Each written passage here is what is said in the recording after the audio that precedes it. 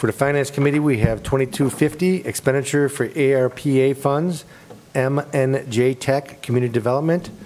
2251, expenditure for North Royalton Power Equipment for the cemetery. 2252, 2022 material bids. 2253, amend ordinance 17421, West Smith reconstruction easement.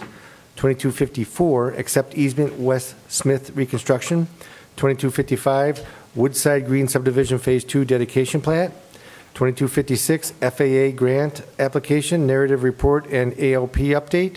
2257, general liability insurance renewal. 2258, budget amendments. 2260, expenditure over 15,000 OH associates of chief of police. 2261, zoning map amendment. 881 Lafayette Road I-1 to C3, and 2262 AARP Community Challenge Grant for 2022. For special legislation, we have one item, 2259, preserving the historic district. 22128, Ray Mallert Park Capital Bill Grant. Mr. Worley. Thank you, Mr. President.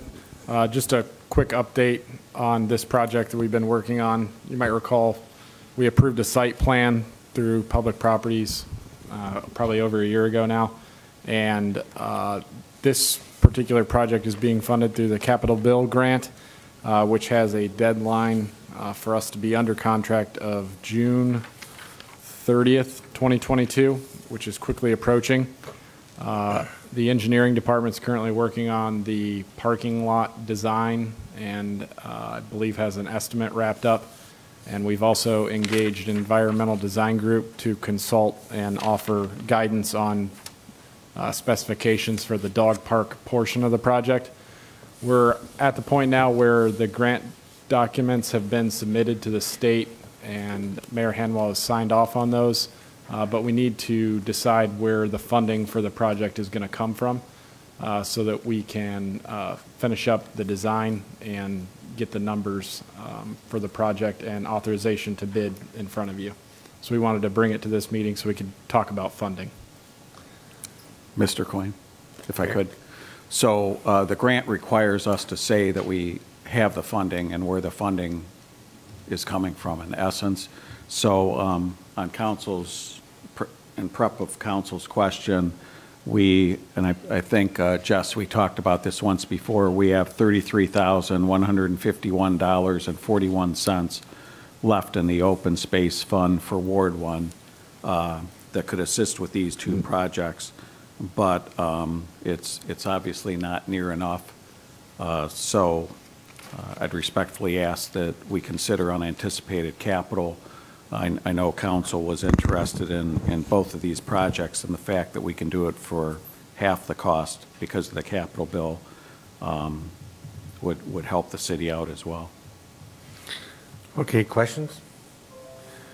The only question I have is maybe we don't take it out of unanticipated capital, but maybe under the 301 would probably be better because it's still going to, it's not something, I view unanticipated capital as an emergency situation. I don't think this is an emergency. And I think we have enough money in the 301 account to cover the difference. But I do think correct using the 33,000 from Ward 1 and any amounts that are different from that. I think the difference of the 142, right? And well, no, it would be 106. Is that right? 106 you said, right? For the city share? About 108. Oh, 108, okay, that's close.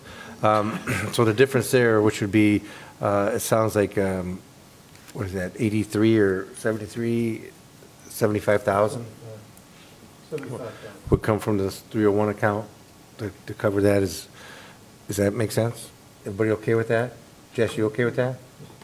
Yeah. Mr. Rose? Yes, capital account for the city. I'm fine with that.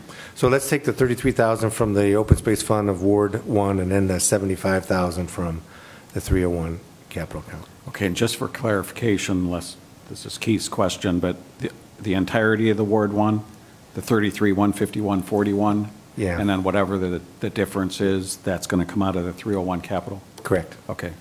And just to clarify for you, Paul, since you asked, The 301 is general purpose capital. All the 300 accounts are capital. 301 is general purpose capital, and then we have 388 is computer electronic tech, and then 389 is unanticipated. We have various different ones, but 301 is general purpose. Right. And you and John were the only two who knew that off the top of your head at this meeting. I asked the question for the general public. Thank you. Any other questions? Is there a motion? Move to approve? Second. Any further discussion? All in favor? Aye. Opposed? Motion carries. 2250, expenditure for ARPA funds, M&J Technologies Community Development. Mr. Dutton? So this is a proposal to use ARPA funds to purchase 2 laptops for the Community Development Department. One is for the Community Development Director, though I have a laptop here. This is on loan from the IT department, and frankly, they need it back. And one for our planning administrative assistant who needs a replacement of her laptop. Be used for boards and commission meetings, out of office work, and attend virtual meetings and training. You have a quote there for $3,024 for 2 laptops from M&J Technologies furnished by the RT department. Thank you. Any questions? I have a question. Yes, Mr. Lamb? Is it, would it be a good idea to try to use, where are we buying these from? Where are they coming from? Is it, M&J Technologies is the company. and is that, where is that? That's Harvey's company that works with the schools. We do all our computer purchases through them because he's the one that set up our whole server system here and the schools, so. So where does he get the computers from? They're Dell computers, and it comes from this M&J Technologies Direct. Local? It's probably like a wholesaler, I would imagine. No, I don't think they're not local. local. They're out of Illinois. They're out of, I yeah. don't think I mean, I got an email from some people and asking if, you know, like there's a computer place, RISTech is in town. Why don't we use them? That was the question. And they thought that the computers that we were on this were from Illinois. Is that? I believe you're right. That Dell is in Illinois, but the advantage of getting them along with the school programs is because of the volume discount, we get better prices by riding on the coattails of the schools. Sure. Okay. Yeah, thanks for answering the question. Appreciate it. Yes, sir. Any other questions or comments? Move to approve? Second. All in favor? Aye. Opposed? Motion carries. 2251, expenditure for North Royalton Power Equipment for the cemetery. Mr. Worley? Thank you, Mr. President. This is for the purchase of a lawnmower for the cemetery department under Sourcewell contract, making the total purchase order $11,593. Thank you. Thank you. Any questions? Move to approve? Second. All in favor? Aye. All opposed? Motion carries. 2252, 2022 material bids for the service department. Mr. Pacoli? Thank you, Mr. President. So we're asking council for authorization to advertise and bid for our annual material bids. We're hopeful to get some decent pricing with the cost of everything rising as we've been talking about lately. Thank you. Are you buying salt too? Salt is available, so we're hopeful that we can acquire, secure a good price, but it just depends. I mean, we don't have to, like in past years, we've had to put in our bid, now for next year. So we do both. This material bids allows us to purchase bid for water meters, fire hydrants, water supplies, street supplies, including salt. So then that'll be up and coming. Usually that's through the state. ODOT will send out the yearly bid requirement that you're referencing. And Okay. that, I imagine, we'll get within a couple weeks and have to turn it around in 2 days. Okay. All right. Thank you. Any other questions? Move to approve? Bill? Second. All in favor? Aye. Opposed? Motion carries. Item number 6, 2253, amend ordinance 17421, the West Smith Road reconstruction. Mr. Pacoli, I believe Patrick passed this on to you. Yes, sir. Thank you. So this requests council to amend the ordinance 174-21 by increasing the fair market value estimate by $500. So a total revised price will be $6,655. And the emergency clause is requested. Because of the right-of-way acquisition, it's a critical milestone that Pat references in this ODOT project development process. It could lengthen the deadline of the project if we don't use the emergency clause. Thank you. Any questions? Mr. President, Mr. Rose? just because the last name of the property owner is Rose, I just want to be clear. I have no association with this Rose at all. Thank you. Okay. Move to approve with the emergency clause. Second includes the emergency clause? Any further discussion? All in favor? Aye. All opposed? Motion carries. 2254, accepted easement for the West Smith Road reconstruction. Mr. Pacoli. So again, in order to complete construction of West Smith Road between State Road and South Court Street, the city must acquire several easements and purchase some properties. This ordinance will accept one of those easements. An emergency clause is requested as well for the same explanation as the above referenced ordinance. Okay. Any questions? Move to approve with the emergency clause. Second includes the emergency clause? All in favor? Aye. All opposed? Motion carries. 2255, Woodside Green Subdivision Phase 2 dedication plan. Mr. Dutton? Yes, this is the final plat approval for City Council for Woodside Glen Phase 2. It's an instance where we had, it's on Asher Brand Drive, where we had a dead end in the city, a dead end in Montville Township. This will connect the roads and create 2 buildable lots. This was approved by the Planning Commission, and Patrick has noted the developer has submitted the required fees covering the cost of improvements, as well as the cost for city inspection and street trees. Thank you. Mr. Pacoli, how do we handle this again with the plowing and road service? I know we have a agreement with the townships. Where do we stop plowing, I guess, and stuff like that? Do you know? Hasn't been discussed, I guess, at this point. Yeah, I think there's an agreement. this section is entirely in the city, but I don't know where the plows will stop. Yeah, I don't think they just stop and drop their snow right at the border there. I don't. Not on the jurisdictional boundaries. Right, okay, I just wanted to see, because I know we have other roads in the city, a few that do the same thing, and I think some with Lafayette, there's a couple down there, and I wasn't really sure how that was going to be handled, but okay, as long as you guys can figure it out. Move to approve. Second. Any further discussion? All in favor? Aye. All opposed? Motion carries. 2256, FAA grant application, airport narrative report, and ALP update. Mr. Huber. Thank you, Mr. President.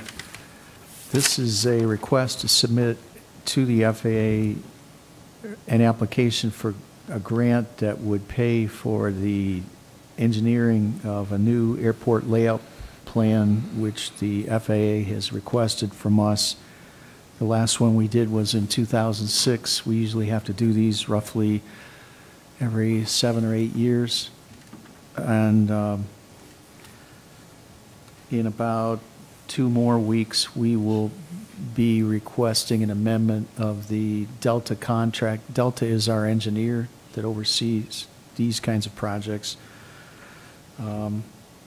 The emergency clause is requested because the grant application must be submitted by April 11th. Thank you. Any further questions or comments? Move to approve with the emergency clause. Second includes the emergency clause? All in favor? Aye. All opposed? Motion carries. 2257, general liability insurance renewal. Mayor? Thank you. Thank you, Mr. President. As you know, we went out to request for proposals. We're a little bit nervous because they expected the market to be high, but our current coverage was not being provided by the same carrier anymore. They were no longer handling cities. As a result, we received 4 proposals, all of them under our current payment. We used Crane, Langner and Company as our broker, much like we do DS Benefits for our health insurance. They reviewed all of the requests, and they believe it's in the best interest that the city would be served by selection of the proposal submitted by Janie Geis of Weichert Insurance and underwritten principally by Selective Insurance, with the exception of the crime and airport liability coverage, which will remain with the incumbent Gallagher, and then the Tokyo Marine cyber option was presented by a new company. And by going to the Weichert proposal, it will save the city a little over $87,000 from this past year's premiums. And we would like it accepted, subject to the law director's approval. They're still going through some of the fine details. And they were only able to get this last Tuesday, so they only had from Tuesday to Friday to get this recommendation out to us. So they're still drilling a little bit more deeply into it, but they're pretty confident with this. And it will also need the emergency clause because it takes effect on April 1st of this year. So if we pass it tonight through finance and then the 28th at council with the emergency clause, then we can make that date. Thank you. Any questions? Mr. Rose? Just one, we have essentially the same coverage item for item? And do we lose any coverage for saving money? There's a spreadsheet that was along with that lengthy email. Some of it is a little bit better, some of it is equal, and there may be a few that were a little bit less, but it was not significant enough for them to feel that this would not be the preferred recommendation. So it basically nets out to about the same? Yes, sir. Okay, all right, thank you. Now, the other advantage I'll share for, I think the council is aware, but for the public as well, is Weichert is actually in the city of Medina, right here on Court Street at the end of our, well, next to Sully's, in essence. So it's good to have a local company. They have bid on it in the past, and we weren't able to provide the plan to them, but in this case, they were very competitive, and we prefer to keep it in the city because it's a lot easier to work with somebody locally than in Cincinnati or wherever. Thank you. Thank you. Any other questions? Move to approve with the emergency clause. Second includes the emergency clause? All in favor? Aye. All opposed? Motion carries. 2258, we have budget amendments. The first one we have is 22-8, which is the Cleveland Clinic Wellness Fund check. Yes. Is this Keith? Yep. This is the wellness funds we received. We have to appropriate to spend them. Any questions? Move to approve. Second? All in favor? Aye. All opposed? And I forgot Motion Dennis carries. on here, so I've been writing And 6 and 22-9, which is civil service testing. We have a guest here today, Lorene. Thank you. Basically, we have a lot of testing happening. Lieutenant Rick Beckler retired, which is causing a ripple effect. And we were unprepared for that, unfortunately. So I am asking for unappropriated funds to cover for contractual services. Basically, that will cover our lieutenant testing and our sergeant testing, and a little bit the oral boards for the patrol testing that we're doing currently. But we're also anticipating, we've collected applications for patrol officers and dispatch the last few weeks. We've had 30 dispatch. That's our final count for 30 applicants. And for patrol, we're at 27. And currently, we have 3 dispatch openings and 5 patrol officer openings. And we're thinking we may probably, most definitely, we'll probably have to have another patrol officer test and dispatcher test in the coming year. And Nino has some motor equipment operator openings that we may not be able to fill internally, so we will have to advertise for that also. So there's just, and the schools are ongoing. I'm collecting applications for 7 classifications currently. We have like 12 applications turned in for all 7 of them, and deadlines are coming up again for those. So it's like we're constantly advertising and testing. So Let me ask you a question. How long are those tests good for? they're good for 2 years if we have enough people on there. But lately, we've had like 5 people, and that's what we need to consider for one opening. So after one person's hired, it's almost like we have to retest again just to give the schools and the city more people to consider. Well, I guess that's the question. I mean, if you test and you only have X number of people apply, why would you think you would get more the next time you test? We don't always, but so now we're starting to combine the lists. Okay. Well, I was just wondering, because if we spend money on the test and they all test, I mean, hopefully there's enough of a pool that you can choose from, because I don't know why there would be new people all of a sudden coming in.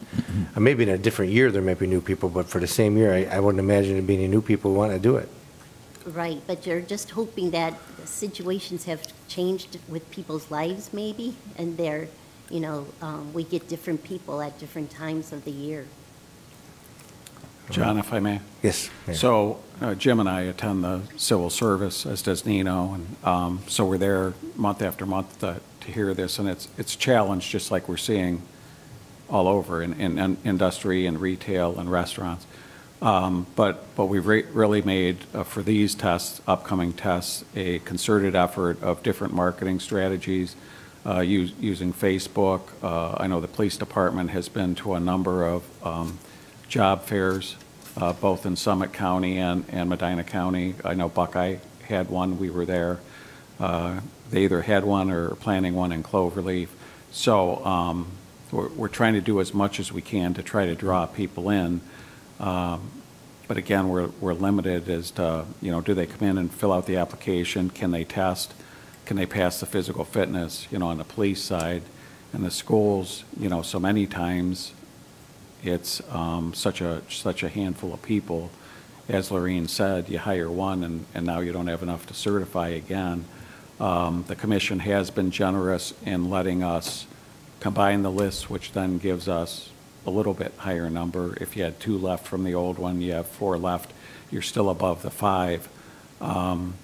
And the other question we're still waiting on the law director to have a chance to review was some other cities are accepting applications for positions that they're having difficulty with, like this, ongoing, with a notice that the test will be given in the future and you'll be personally notified when that test date and time is.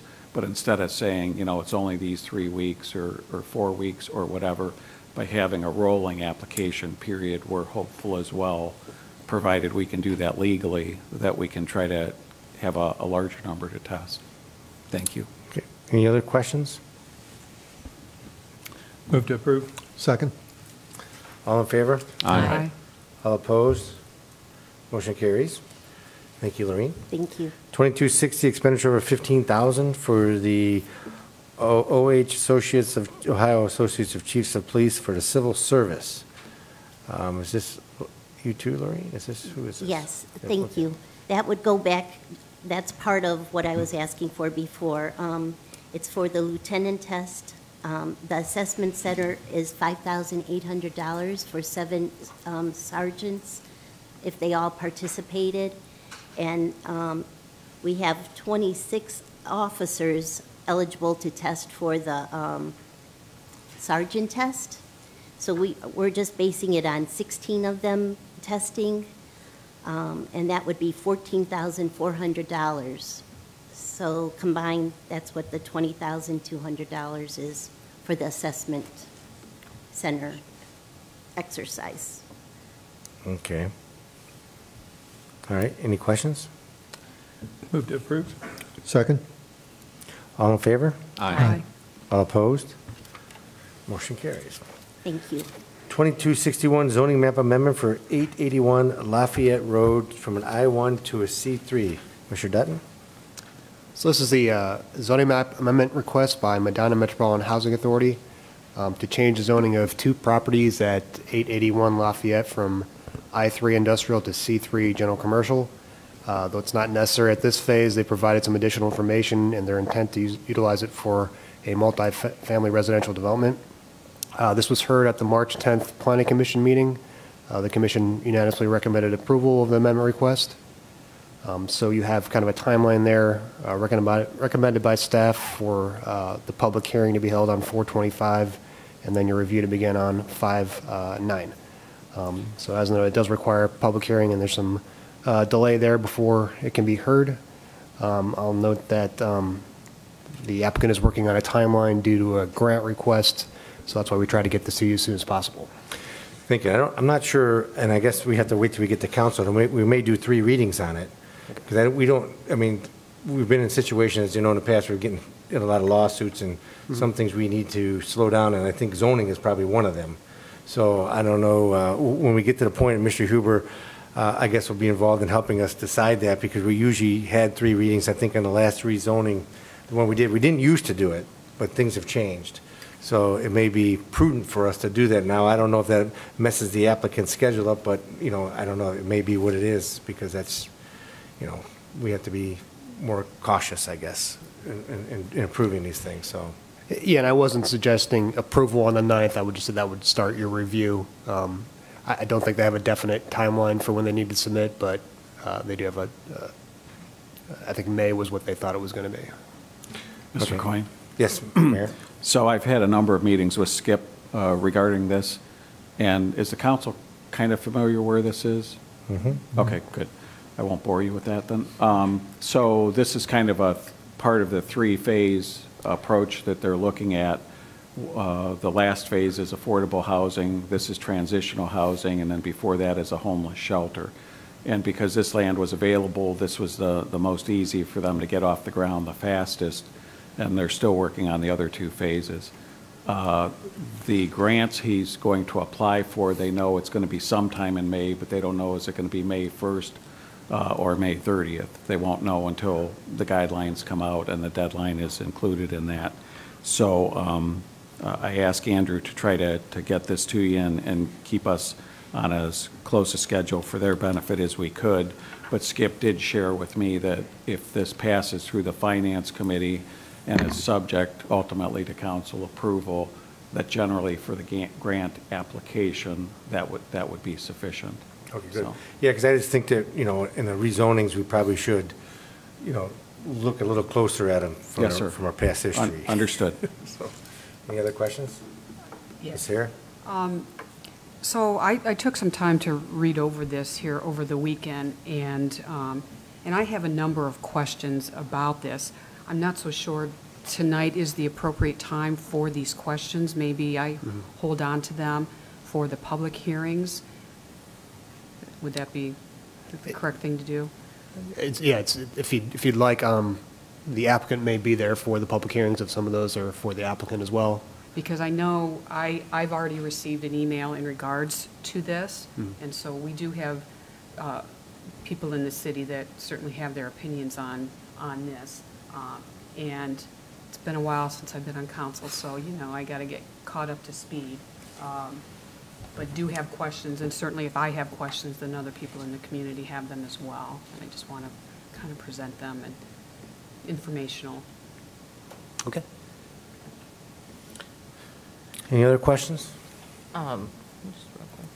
Yes. Just to clarify, this is located on the property that was donated by the county, correct? Actually, there were 2 parcels. Yeah. So the one next to the juvenile court annex, which is immediately south of the juvenile detention center, used to be the New Horizons location. Now it's being used as office space for the juvenile court. So there was about half of this land was owned by the county immediately adjacent. There was a similar parcel immediately to the Lake Road side of that, which then, instead of 5 apartments, gave them the ability to do 10 or 11. So I arranged a meeting with the former owner of Medina Plating, Sean Ritchie, who owns that little car repair place now that used to be feeding Medina County. He also owned that vacant land. And when Skip and I met with him and told him what the plan was and what the purpose was, he felt that this was a good thing to happen in the city, and was willing to sell it to MMHA for what he paid for it. And by doing that, they were able to combine those two parcels for a larger project. I just wanted to clarify that for the public, because I also have received several emails, text messages about this same project, and I just wanted to make it clear that MMHA is a county agency. Part of that property was donated by the county. The complaints I'm receiving are that people don't want transitional housing in Ward 1, and my answer is, we have the most affordable space here, and we need transitional housing. So I just wanted that for the public's knowledge to know that these pieces all came together, and that's how it came to be in that particular spot. And also, So is thank you. this part of the discussion of the comprehensive plan, I assume, also? For this housing located here? I mean, because you're going through the comprehensive plan, I'm sure you're designating areas and stuff. Not that specifically, no. So would this be spot zoning? Yeah. All right, so we got to look at that too? Well, I mean, you're looking at one, the Spot comprehensive zoning? plan doesn't get that detailed into specific parcels, so. Well, yeah, it doesn't, but it gives areas of where we target certain things, I guess, and I just want to know, because if there's no other C3 zoning around there, you know, is it going to cause a problem? I mean, I guess we got to look at those issues too. Well, there's Well, there's C3 C3 right one lot there. away, yeah. Is there? Okay. And Mr. Rose can correct me if I'm wrong, but I believe the applicant indicated it would not be transitional housing, it would be residents living there rather than short-term. Because I did ask that question at the meeting. And the answer was that, well, my question was transitory environment, you know, people just coming and going. And he said it would be a permanent family facility. Okay. Okay. So, thank you. All right. Any other questions? No, I'm just happy that we might have a permanent family facility. I do have another question. Yes. Sorry. So when I looked at that, and I'm very familiar with that area, so this location was picked primarily because of being cost-effective? Was there consideration in this location because it may be desirable to the local industry, there being on Lake Road and Smith Road? I mean, I can't speak for the applicant, but I would assume that was part of the rationale, yeah. Okay. Yes, I can answer that. In the discussions that I had with them, that was part of it, that it would be within walking distance of our industry. So then my next question is then, does Medina Transit go down there that could also assist in the transportation needs for some of the people that may be living there? Well, Medina Transit has a system now set up. It's an app on your phone where you can go on, and if you do need assistance and you're working through a social service agency, that social service agency is able to purchase direct rides. It's almost like an Uber. So they can set this So up they can set themselves. this up, they can set it up themselves if they would like to pay for the service, or if they are receiving assistance from a social service agency, they can cover that as well, and that will take care of wherever they need to go, work, doctor, grocery store, wherever. So you do have that ability to do that right from your phone All now. right, well, that's a good idea. So even though if there's not a bus going through right then, the county still offers you a service to get you from point A to point B. So I looked at the plans, and there's 11 apartments in this building, but only 10 of which are going to be available for residences. Is that correct? So I'm seeing 11 units in there, and I just want to make clear that we're not reviewing site plans or layouts of buildings. We're only looking at the rezoning of the property from one zoning to the other. I If it gets understand. approved and the project goes forward, the planning commission will review And the we'll- site. and we can and- dissect the yeah. rest of the things going forward. But it looks to me like there's 11 units in the plans. Okay, then I'll hold my other questions until then. Any other questions? All right, so we got, I don't think we take any action on that, we just keep it moving forward. I think there's a public hearing. I don't think we have to approve the zoning map change until after the public hearing. That's my understanding, right, Kathy? Is that right? We have one addition. We have item 22062, which you guys don't have on your agenda, but it's AARP Community Challenge Grant for 2022, and Ms. Deser would like to add this to the agenda. Thank you. Barbara? And we won't tell them what I have to pay. I know. The mayor found this grant, and we are going to apply to see if we can get the pickleball courts at Ray Mallett Park paid for in full by this grant, because there's no match for it. And then we can redesignate the money in the ARP funds for something else. And what's the timing of this grant again? The submission? The application is due next week. And when is the approval or pending approval supposed to be determined by? Does it give you a date? How many months? June. June, As okay. I recall. Okay. Any questions on that? Move to approve. Second? All in favor? Aye. Aye. All opposed? Motion carries. Is there anything else that anybody wishes to bring before Finance Committee this evening? Hearing none, the meeting is adjourned. Paul, could we do, I'm assuming the mayor's, could